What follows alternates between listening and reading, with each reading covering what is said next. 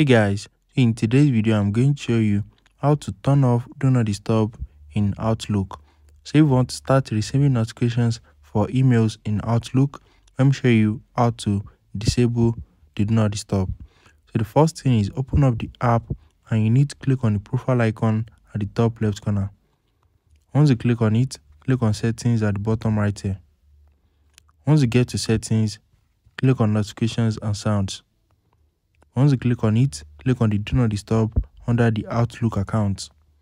Once you click on it, just uncheck the option that you've checked before. As you can see, I've checked until I turn off.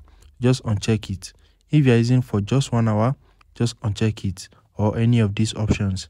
You can just turn them off to disable or turn off Do Not Disturb. So let's go back, and as you can see, it is now off. If you found this video helpful, smash the like button and subscribe.